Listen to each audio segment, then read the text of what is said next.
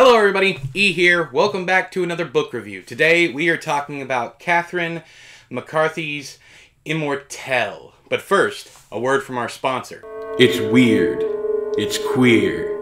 It's horrifying. It's Eric Ragland's debut horror collection, Nightmare Yearnings.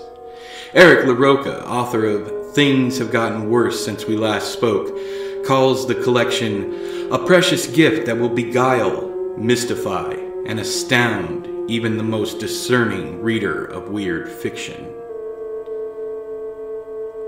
Within this book are stories of monstrous landlords, terrifying gender reveal parties, and cannibal cooking TV shows. Nightmare Yearnings comes out in ebook and paperback on September 4th. Order on Amazon or, better yet, from the author himself. You can find Eric Ragland on Twitter at EricRagland1992. Many thanks to Eric Ragland for sponsoring this video. Now on with the review. Okay, so I want to preface this review by saying it's going to be a negative review.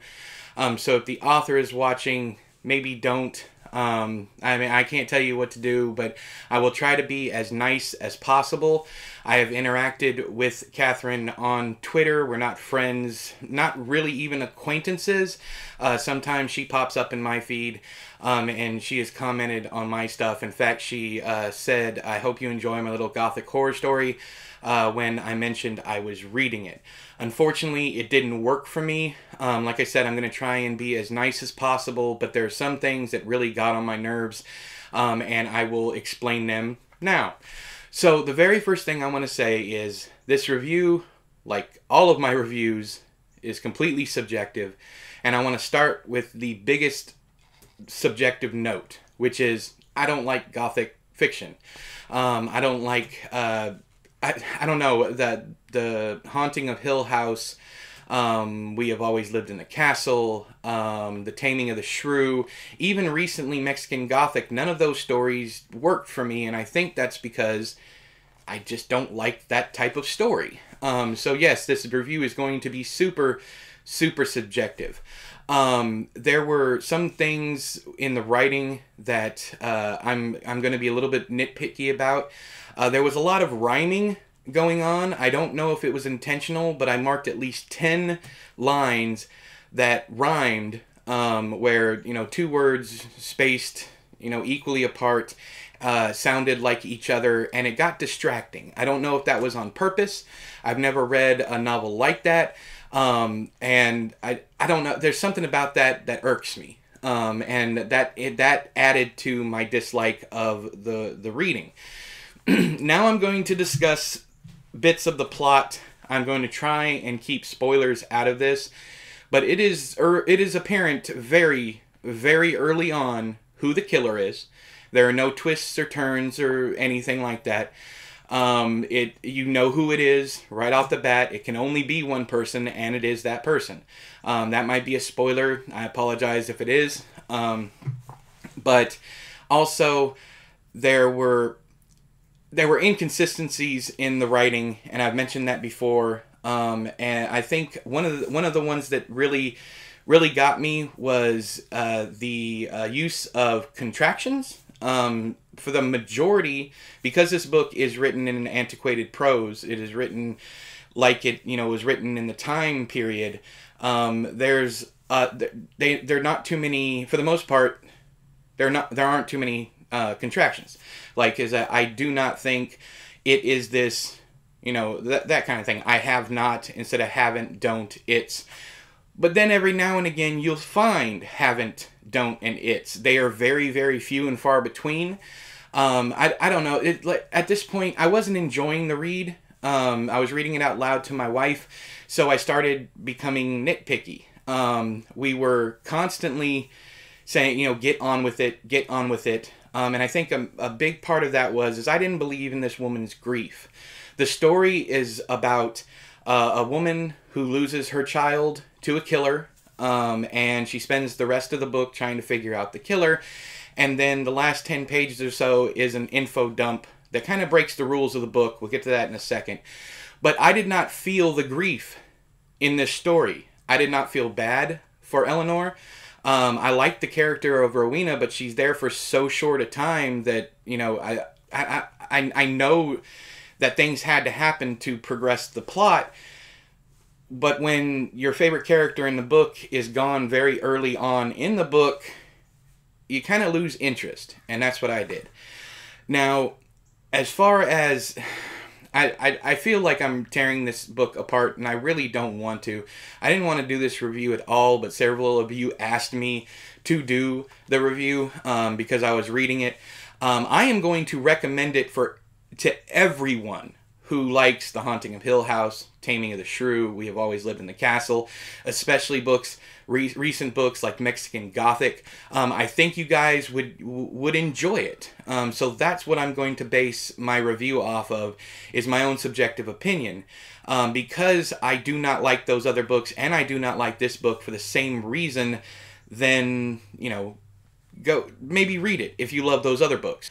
Another thing I want to add is, almost to the point of comedy, everything that this woman talks about, the character Eleanor, everything she talks about that isn't human is anthropomorphized. Like I don't know, it got silly after a while, and I'm not trying to be rude, but it did. You know, the character would look at a flower and say they had finally come out of their shell because the hurricane, worried about hurricane force winds or whatever. She would apply her own thoughts.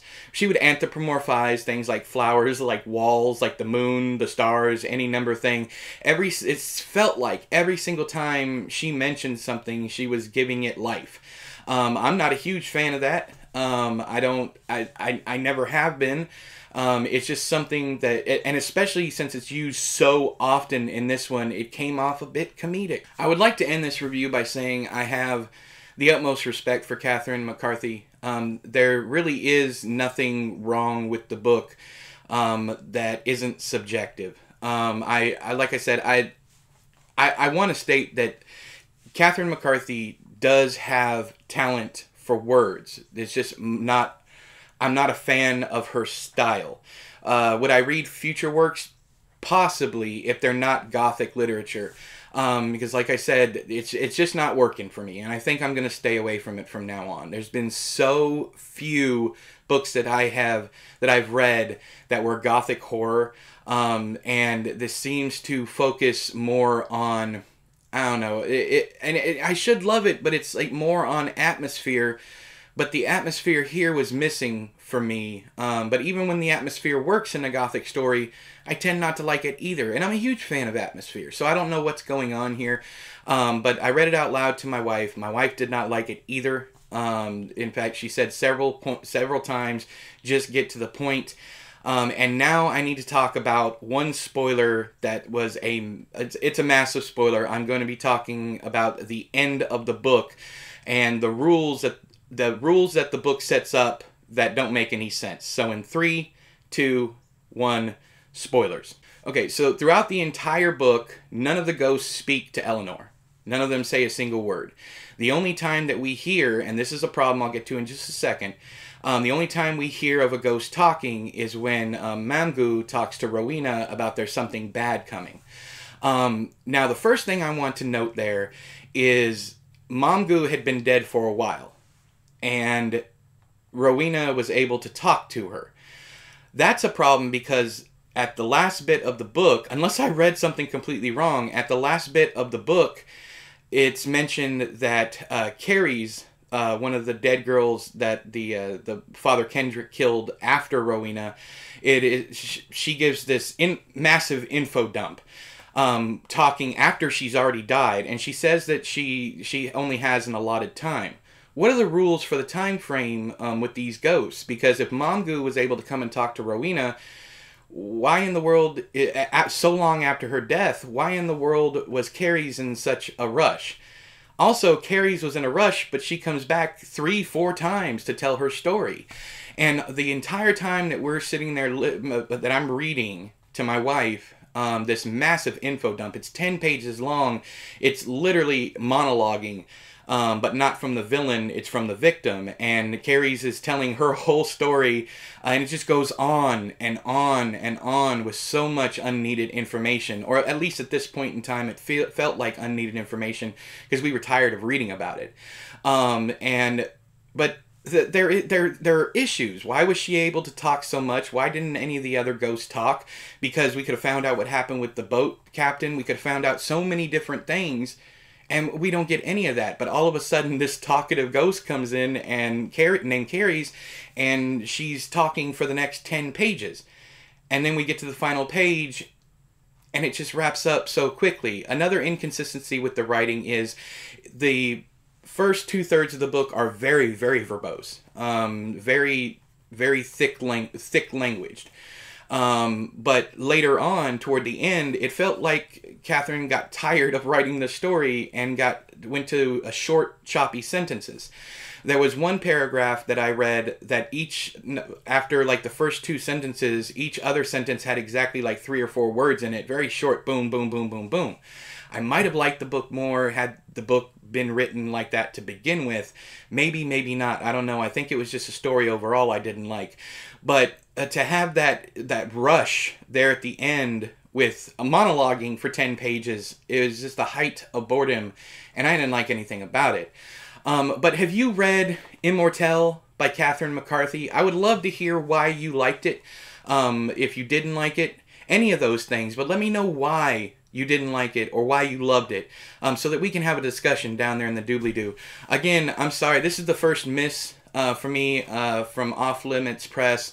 I got the book for free for review, but they can't all be winners. I think I want to stick on that. In no way am I saying I'm never going to read Catherine McCarthy or an Off Limits Press book again. Just that this one especially didn't work for me. But if you've read it, please tell me what you thought of it down there in the doobly-doo. But until next time, I have been E, you have been you. This has been another book review. I'll talk to you guys later. Bye-bye.